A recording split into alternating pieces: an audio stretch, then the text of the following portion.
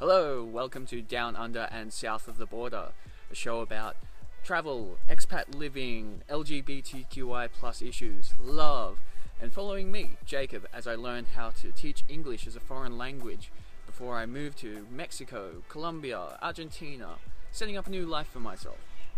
Anyway, this episode we're going to cover how I prepared for Burning Man, all the little tips and tricks I can give out to Burgins out there. Virgin, burner, virgin. So, the perfect place to start for Burgins out there, go to burningman.org. It's full of amazing information, most of it useful. It's a bit of a rabbit's warren, this website, but look, it's got everything that you might need. It's got a section that specifically caters for Burgins. It has videos, all information on camps, things like that. But I definitely recommend checking out the section on the principles. You're going to really want to brush up on that. It'll give you an understanding of the ethos behind Burning Man, ethos on, I guess, how burners carry themselves on the playa and off the playa, ideally. It's something you want to kind of take home with you to the default world. Default world is kind of, you know, the rest of the world, reality outside of the playa. You know, there's not going to be an exam on it, but it's just a good idea to keep in mind. And it's a good way to live your life. And you probably have come across the term gifting. Many potential burners and just people on the outside world, outside of the burner universe, you know, they see Burning Man as, you know, they know it's a cashless economy, but they see it as like a barter system. It's not that. It's a gift economy. So you offer yourself, your goods, your services, not with the hope of anything tangible in return. You want to make someone's day, life, experience better in some way. Okay? So, it's not even kind of about them. It's about the shared experience of giving and receiving. Giving and receiving is a good thing. A note on gifting. If it's your first year, you're not expected to necessarily have a gift that you have to give. You are the gift. Just you being there, you sharing this new experience, and people kind of feed off your wonder, I guess. I don't know. And they love it. That's it. If you are a masseuse, a poet, I don't know. If you can create cups out of dust, oh my god, you would be in high demand. Cups are king on the playa. Believe me, cups are king. Don't make just little things for the sake of it. Avoid little bits of plastic and paper. Don't advertise if you have a home business or something. You know, if you're an artist, I suppose you could include like a website or some kind of contact, something like that. That's fine. But you know, no advertisements for your home bath bomb distillery. That's not cool. So, next stop, YouTube. Oh wait, you're already here. Yeah, I was kind of reluctant to actually go to YouTube. I thought it'd be, you know, spoilers, but it was a good idea. It gives you an idea of what to expect in terms of, you know, weather conditions. Yeah, big one. I was lucky in 2016 we had pretty good weather. No major dust storms. It was pretty warm the majority of the time, except the last couple of nights. But yeah, you know, you see what people wear. It gives you an idea of what you could wear. Not that you should be copying, go for your own style, but there are some, you know, things that you need. Goggles, definitely, always wear goggles. Some kind of face mask to protect, some kind of breathing apparatus. Headlamp, carry it always. You need to be lit. You always need a light on you. You never know where you might end up, at what time. It's essential. What else? Shoes. You know, you could be naked, you could do whatever you want. Anything goes, right? But sensible shoes, okay? Sensible shoes. What is a sensible shoe? Wars have been started online over what that is for a burner. I've seen people in thongs, flip-flops. I've seen people in heavy-duty work boots. The range is limitless. For me, I initially wore some boots, steel-cap boots I bought from Walmart, which was... I actually only wore them during the setup because we had a lot of rebar everywhere, and, you know, lifting and, you know, poles and heavy-duty kind of work. But, you know, as the festival started, I realized they weren't practical, and I decided to just try on my sneakers, my runners, and they were fine. And yeah, they did get somewhat ruined, but, you know, washed them in vinegar and water. That's what you wash all your stuff with when you get home, vinegar and water, because the alkaline quality of the dust, that's what you wash things with, because soap will just make it all a mess. But you'll never get your dust out of everything. I still tap my shorts and things, and if I open my camera, dust still comes out. I flew out, Sydney to LA, LA to Vegas, Vegas to Salt Lake City, Salt Lake City to Reno. I was there for 3 days to organize everything. It's not my favorite place, Reno. I will say that. Lonely, ugly, unpleasant place. But my favorite place there was Kiwani Bikes. That's where I got my bike, and I loved it so much. My steed, my Bucephalus. So Kiwani's, right? It's a charitable organization in Reno.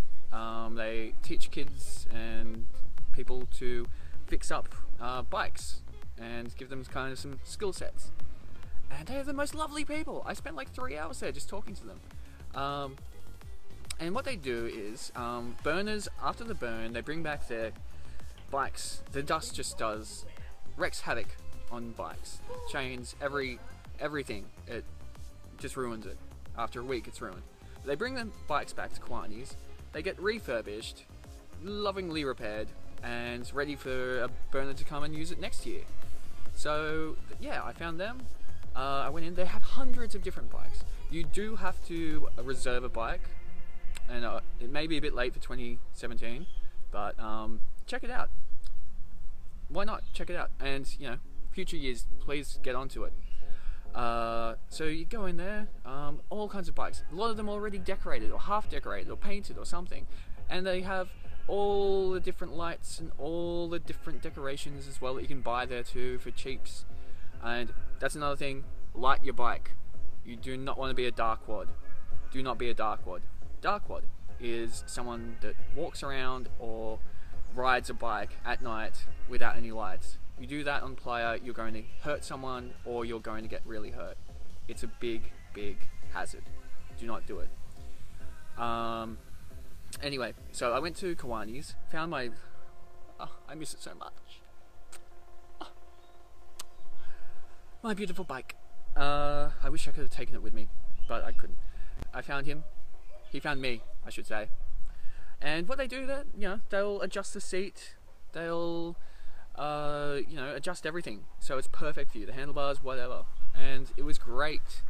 Then they give you access to this special little room where past burners have dropped off stuff, all kinds of stuff from their burn.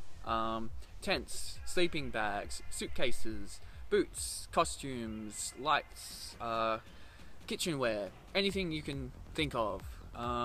Yeah, I picked up a sleeping bag, I picked up a suitcase for all this new stuff. I picked up a cutlery set that was inside the suitcase that I didn't realise was there, and a moot bag.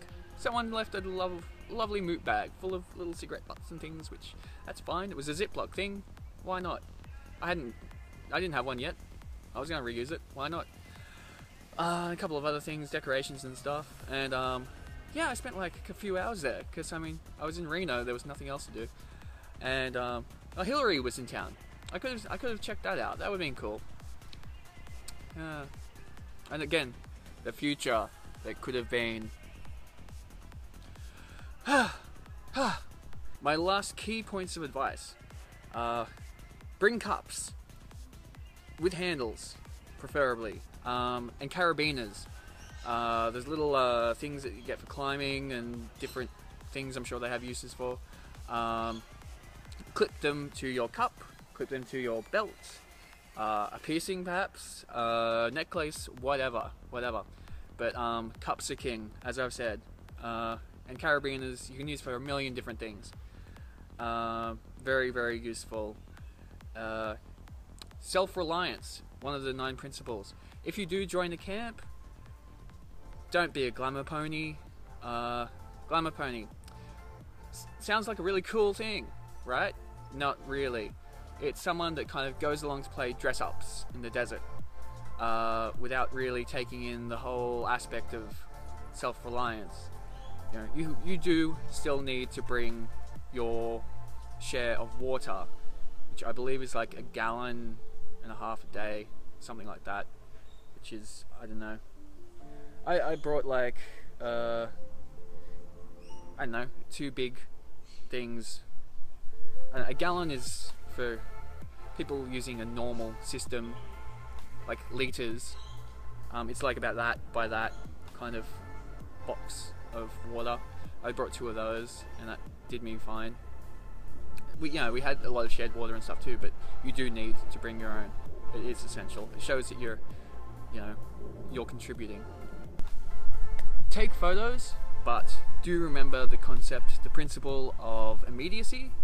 Look, I did take photos when I was there. I took a few videos, and I remember looking at it and like thinking, this looks shit.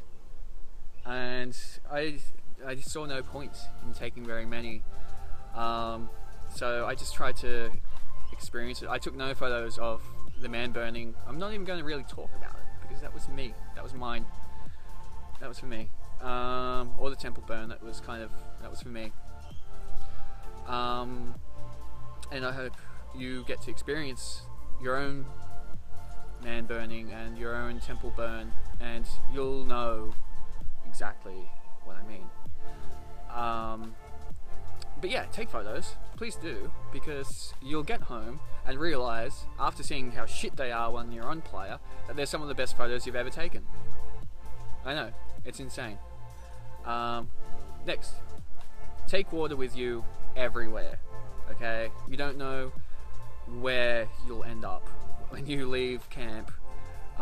You might hop on an art car and end up on the other side of player. You might not come home that night. You might end up on the deep player, out at some rave till whenever. You might go see Robot Heart. Do go see Robot Heart, please. It's amazing. You might, and that's always at sunrise. So you'll need water. You will need water. You may be in certain states that will require extra water. So always carry that water with you. Those camel packs, they're very popular. I had trouble working them even when I was in a fairly sober state of mind. But that's just me. It's just nothing coming out. I'm really good with that kind of action. I didn't know what was going on. Carry a personal moot bag with you everywhere. If you are a cool smoker like I am, definitely keep it on you at all times. You don't want to see a cigarette butt around. If you do see cigarette butts or any kind of moot just lying about, just pick it up. Just pick it up, put it in your moot bag, and keep on moving. Do someone a kindness. Also, so when you're coming home from the playa, if you have costumes, tents, bits and pieces that you aren't going to use again, donate them. Give them to your fellow campers. Give them to other burners. What I did, I went back to Kawani Bikes. I gave them back my bike. I gave them all my costumes, all my tents, all my everything, all my camping stuff, all my camping paraphernalia. I just left with what I need for the next 2 months in Mexico and Cuba, and that was it. And they were very grateful for it. And I hope my gear is going to make someone very happy this year and in years to come. My bike. I hope it's going to have a great adventure. And if you get my sleeping bag, you may want to turn it inside out. So remember, okay, you're not there to see a show. You're not there to be entertained. You are the entertainment. You are the show. Okay? You are the main event. So remember that and appreciate the wonderful experience you're about to have. Okay? Don't get so fucked up that you can't get out of your tent. Don't miss anything. Do as much as you can, because you will not see it all. You will not be able to experience it all. And yeah, just be loved and just be yourself. Be your best self is my best advice on that department. If you're feeling overwhelmed, look, you may take some party supplements, or you may not, and you may feel overwhelmed, because it's a pretty insane environment. It's a very extreme environment at the best of times. Look, just talk to people, talk to more experienced burners, talk to your campmates. There are many chill zones that will just lots of furry walls, calm lighting, calm music, where you can just nest for a little while and just chill. If that's not enough, there are many med tents to go to, and they will be more than happy to sort you out. There's no doubt a plethora of things I have forgotten to mention, but dear Burgin, I love you. I love you. I love you so much. I am so sorry that I will miss you this year in the dust, but I hope to see you on the playa in years to come. Hopefully 2018 will be our year. Welcome home. Yeah, thanks guys for tuning in again to Down Under and South of the Border. You can subscribe. Please subscribe. Please subscribe. Please like me on Facebook. That's where all this stuff is getting wrangled. All the Instagram, the blog posts, YouTube posts, they'll all come up there. So it's a good place to, keep up with what's going down. You can follow me on Twitter at JacobHarrison00. Instagram is Cobjack. And that's about it, really. Hope you're having a good day. Good night. Adios, amigos. Love you guys. Bye.